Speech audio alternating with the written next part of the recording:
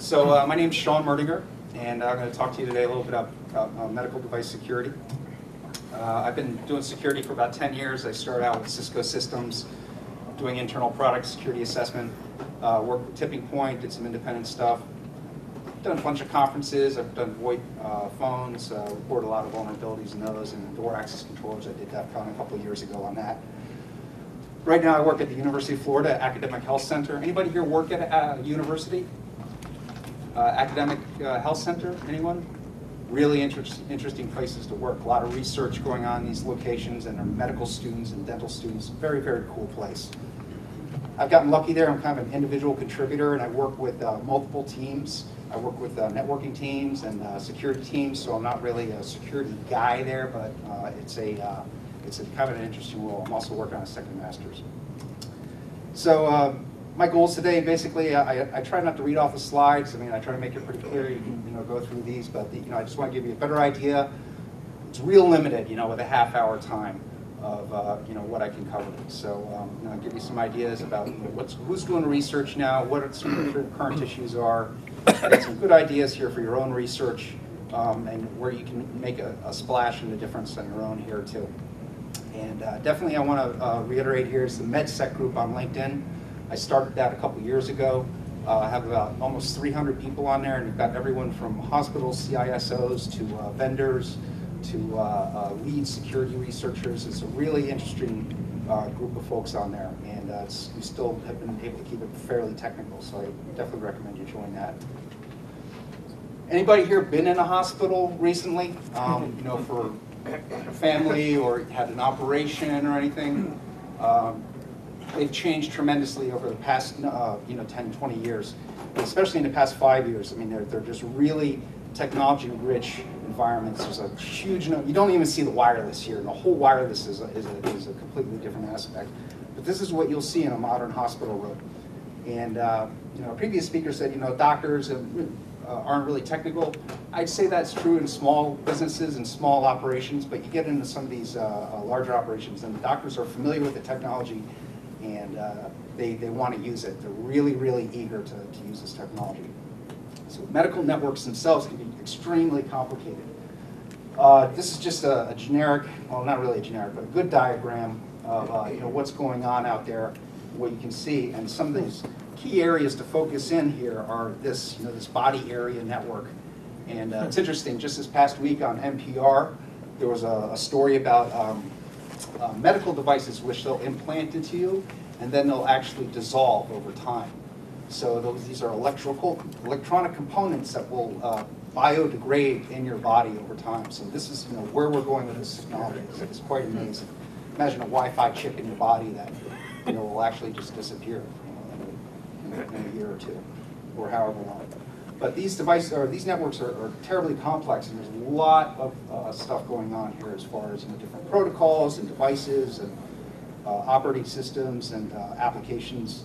It's pretty hairy at times. I'm surprised it even works.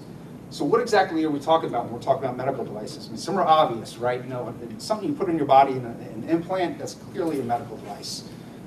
Insulin pumps, radiation devices, sure, but it gets a little grayer when you start talking about software and applications and even electronic health records. An electronic medical record system is something that's usually for a small hospital, a self-contained system. Electronic health record system is usually a larger system, and it has interactivity with other health systems. So that's kind of the difference between EHR and EMR. This is Dick Cheney's new heart, and you all know that he had this replaced a few years back.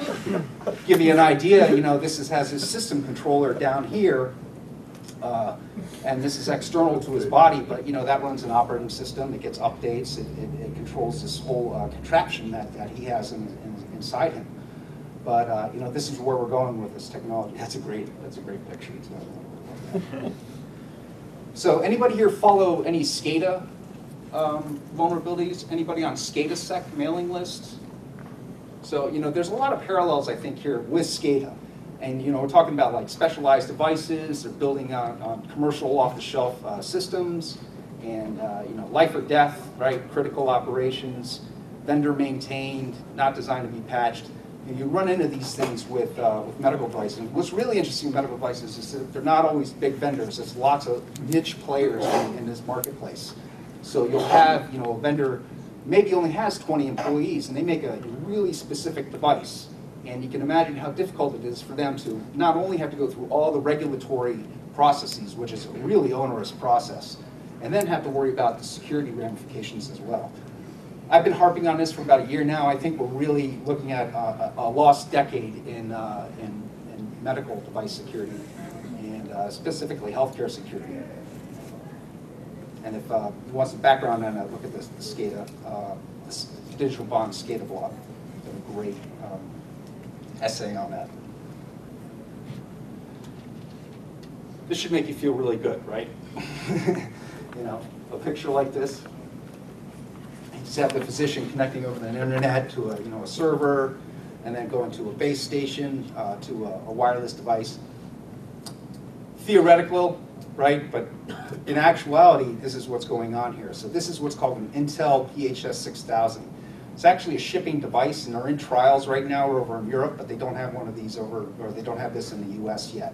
But your grandmother, your aging parents, you yourselves as you get older, will be having these in your homes. And you can really expect to see this kind of stuff. And you're going to be hooking up, a blood pressure cuff. You'll do your vitals. You'll do self-vitals. You'll have a doctor-patient video conference over this thing. It'll send you reminders to say, hey, did you take your medication? A little audible alarm. Some really great things and utility out of having a device like this. But, again, if you're going to hook it up to your cable modem, there needs to be real steps taken to secure it. But this is the direction this is going. And with these healthcare costs skyrocketing, there's a real drive out there to push down these costs, and this is the way that they're going to do it, one of the many ways. So from an industry security awareness standpoint, and there's people have known about this issue for years. And when I say issue, I mean security issues in general. There have been working groups, there have been academic consortia over the years, and great stuff, but nobody's got a stick. Nobody can tell these vendors what to do. There's really no regulation at this point. Some regulation, but it's mostly with the marketing of the device, not really the security aspects of it. Patching, FDA issued guidance for commercial off-the-shelf software back in 2005, but there's still a lot of questions about, can our hospital's IT staff actually patch this device that is, maybe a Windows 2000 box, but it's actually doing medical, it's actually a medical device because of the application software on there. Hospital staff are really, IT staff are really reluctant to go in and mess with that box, because something might break, and then we're talking serious liability. They don't have insight into all the operations of that box and how that works and what a patch is going to do. Same thing with antivirus. You put on an antivirus on a medical device, it blocks a port. Then there's no, that data isn't going back to whatever system it is. So IT hospital staffs are very, very cagey about patching any systems.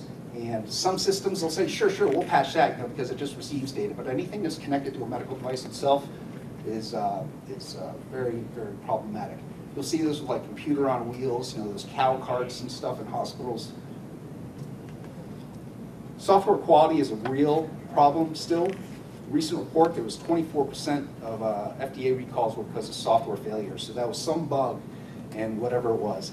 Another report was clocks in medical devices. I mean, it was something like 20% of them were up to 5 minutes off.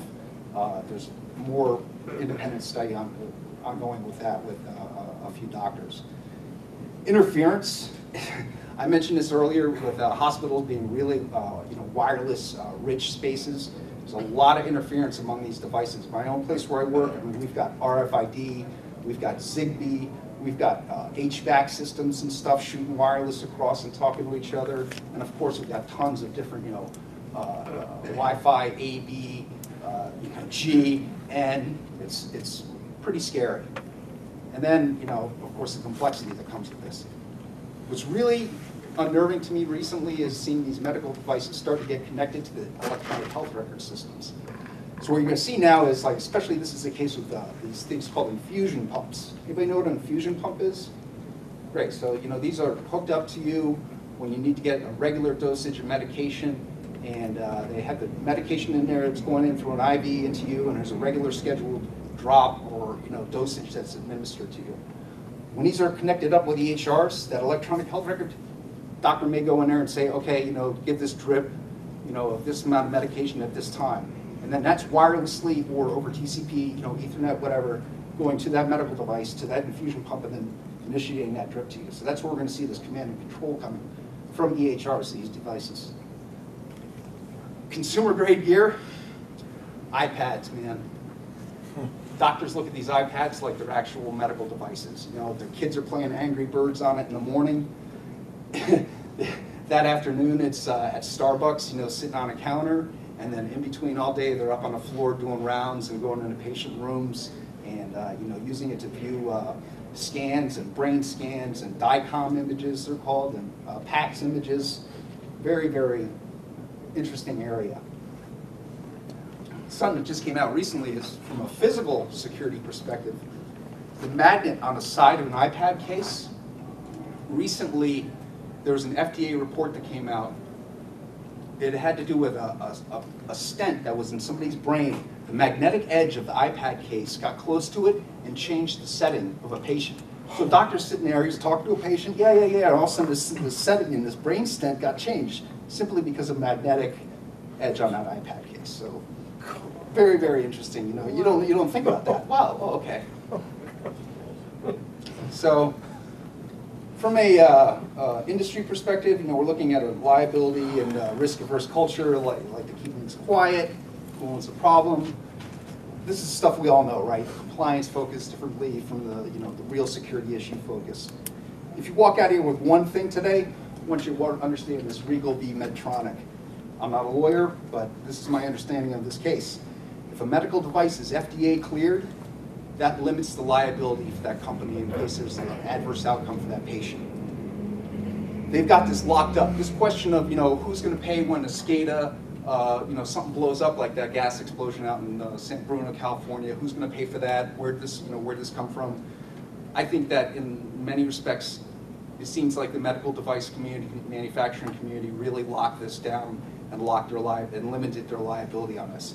What this also does, it places all the onus of setting regulatory requirements for security on the FDA.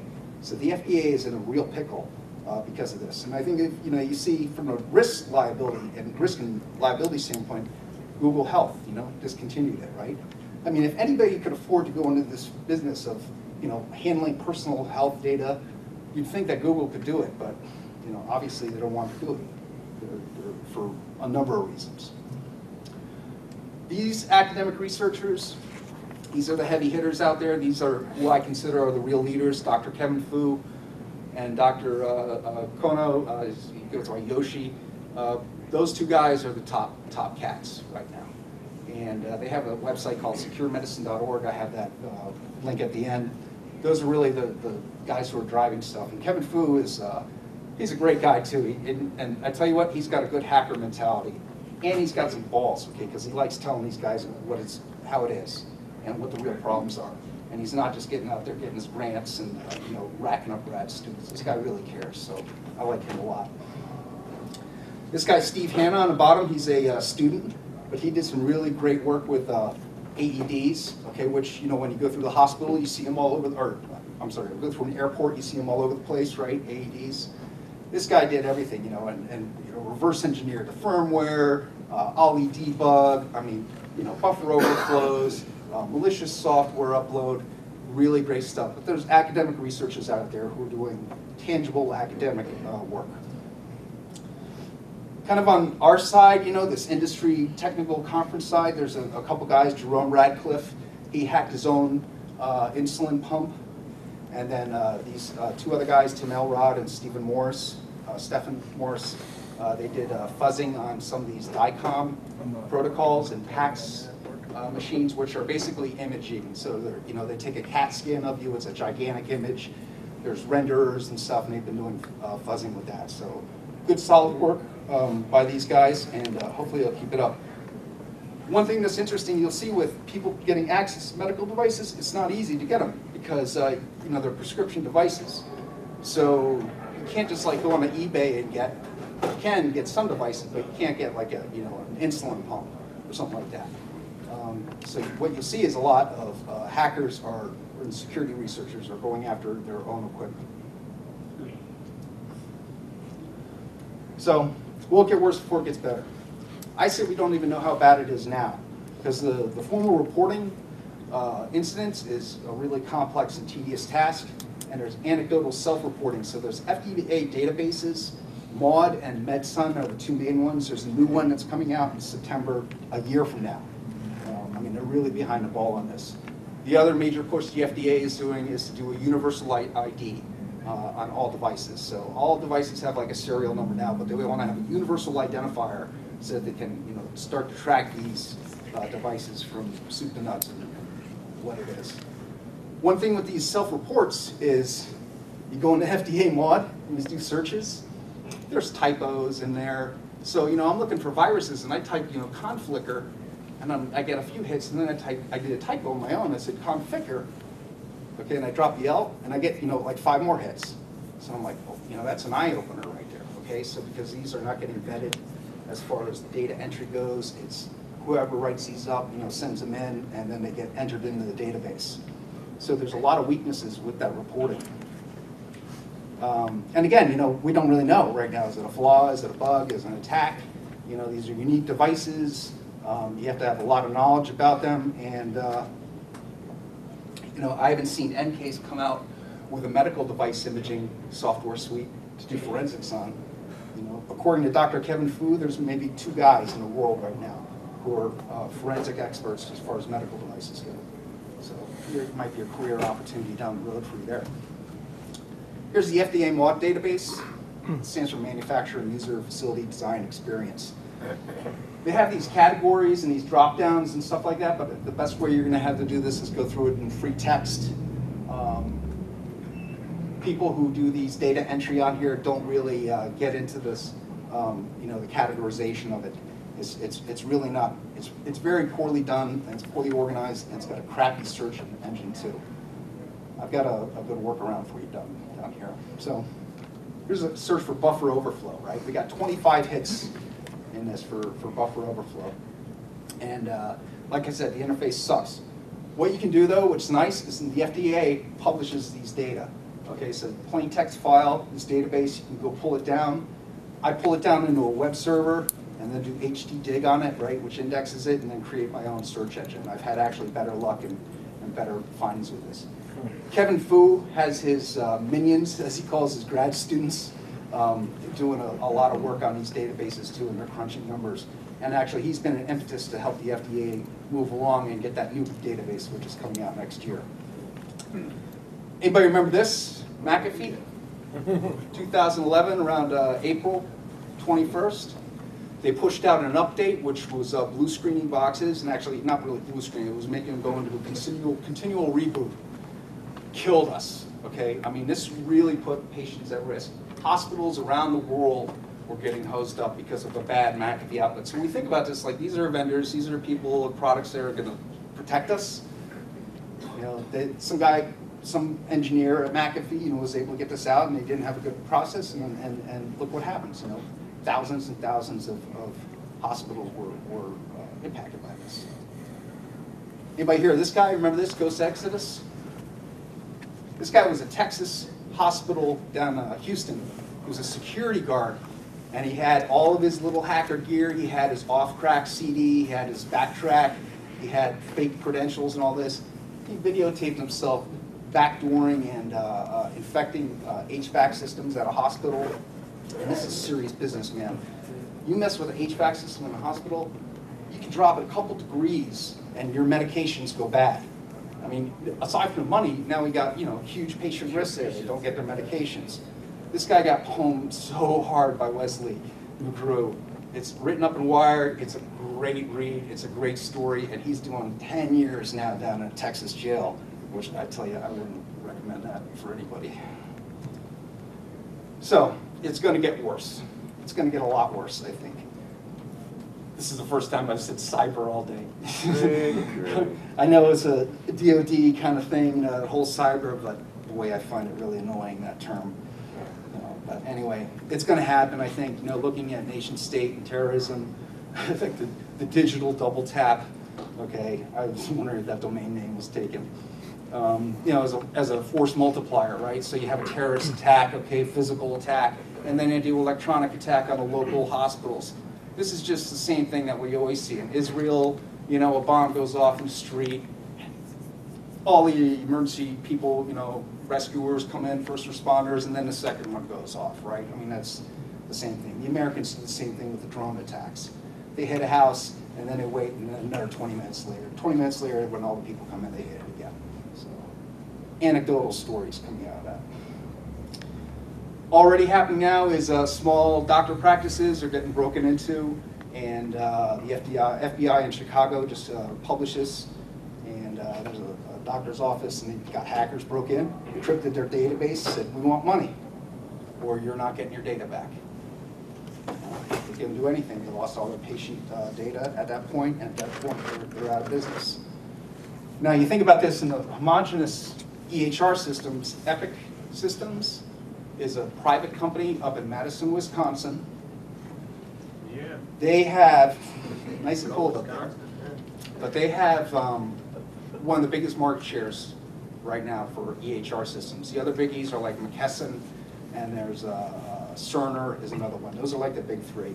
But Epic has 150 million Americans in their databases right now. So across the country, hospitals are using these databases by, these EHR systems by Epic. Now you think about this, this is almost like, think about NIMDA or SQL Slammer or Code Red. Homogeneous systems spread out across multiple locations. A worm gets developed for this, encrypts those databases. We could have almost half the population of this country have their records, medical records, inaccessible, okay, because of a nasty focused attack. It just makes me wonder if all these people advocating this cyber war, cyber attacks, and first strike capability. We're so soft over here. They need to work on a hospital for a year and then rethink their strategy. So what do you do about this? What's in it for you? What can you do? What are you interested in? I say apps. There are thousands and thousands of medical apps. Great opportunity here. You can get some of these. Anybody see Thomas Richards' talk this morning? Really? I must have been hungover. I actually made it to it. It was 9:30 this morning, but he basically had a Android-based app that he was using for remote nurses to do home health care. So their patient data, they're entering data on, then they sync up, back with this vendor. A couple $1 million for this app. He went through it, found a bunch of problems. They brought it to the vendor, and the vendor said, sorry you had to find that. They already knew about the issues. We got this plan to get fixed in 3 quarters from now. So they don't care. Totally unencrypted. They said they were using 128-bit encryption. No SSL for the upload. No nothing. Okay, you needed 2 pieces of information. You need the server name and a server ID, and then you could actually connect to it. It was just a horrible, horrible thing. What we really need to do is we really need to see more vendor pain and public embarrassment. That's the only thing that these guys get. You can try to talk to them. You just gotta take it to CERT and take it to the vendor and make it public. You just gotta bring the pain. That's it. It's gotta cost them money. Why target mobile apps?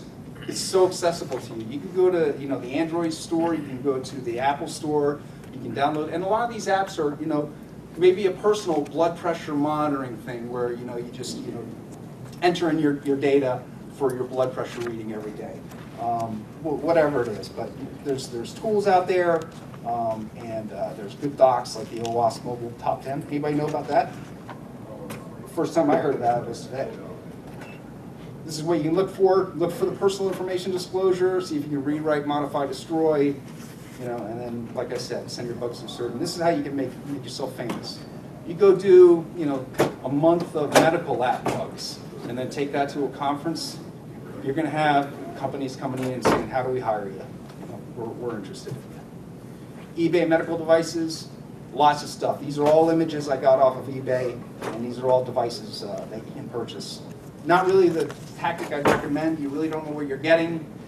If you test on this and find vulnerabilities. It's kind of a one-off, and yeah, I'm just not sure you're going to get a whole lot of traction. There may be cases where it's worthwhile, but maybe not. So what are we going to see?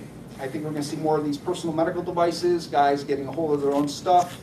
You know, you get an insulin pump, and you know, some hacker gets a hold of it. He knows what he's doing and starts doing analysis on it.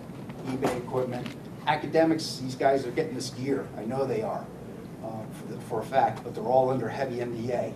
So the vendors, you know, they lock them down. So you'll never see, you may see an academic at a conference like this, but pretty unlikely. Home medical equipment. When these Intel PHS systems, you know, hits the United States and a DEF CON, you know, level hacker gets a hold of it, I'd love to see one of these show up at DEF CON.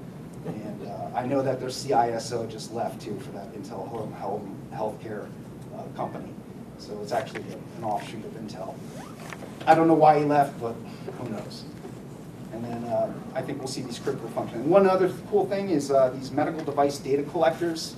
There's a lot of medical devices around the hospital, and what they're doing is they're sending their data to these data collectors, and then these data collectors then kind of funnel that information to the electronic health record system. So I think those are Shodan. Show of hands, Shodan. Anybody know that?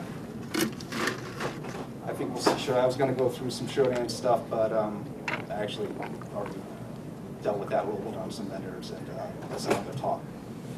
So resources, medical device, security center, I mentioned that. That's securedmedicine.org. That's Kevin Fru's site.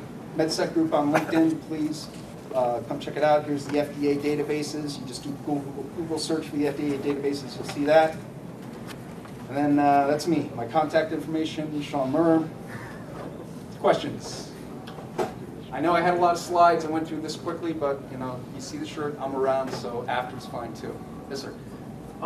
From my personal experience working for a medical device manufacturer, a lot of the problems that we've encountered is the FDA approval cycle for software patches. I mean, most medical devices have a bit of maintenance cycle they go through, but then you also have every single software change that goes into a medical device has to go through a whole huge FDA red tape. So do you know of anything that's being done there? There's actually been some FDA clarification and back and forth on that with this patching business, and it basically comes down to a verbiage thing. They say if it doesn't significantly impact the medical side, the medical functionality of that, then you know the end users are allowed to patch that and are able to patch that. So what you're getting at there is, you know, this approval process. I mentioned it before. It's 510K, onerous, takes some years, a lot of money, a lot of documentation, real nuisance.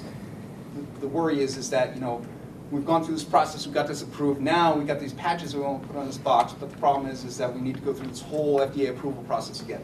That's not the case. FDA has put out, actually go back to that 2005 COTS guidance document, they addressed that. There's a guy named Fitzgerald, works at the Radiological Device Center at the FDA, and he's really the guy who's crafted that policy. Yeah, well, then that would make sense. I stopped supporting those devices back in 2005, 2006, but that was always the big issue that we had was a new update rolled out, and it was all liability.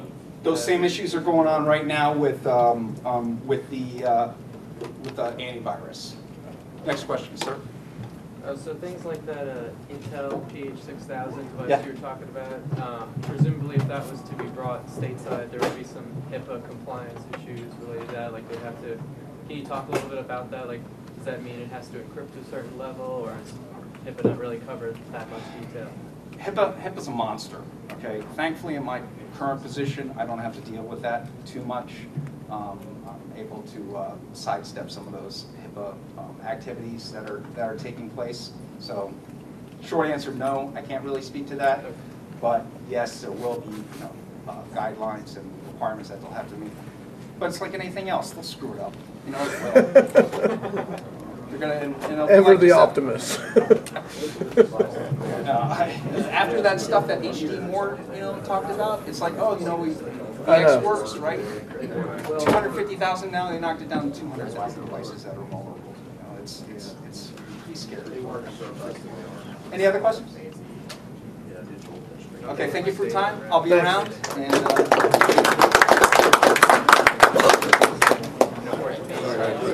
No, I'm sorry. I don't need it.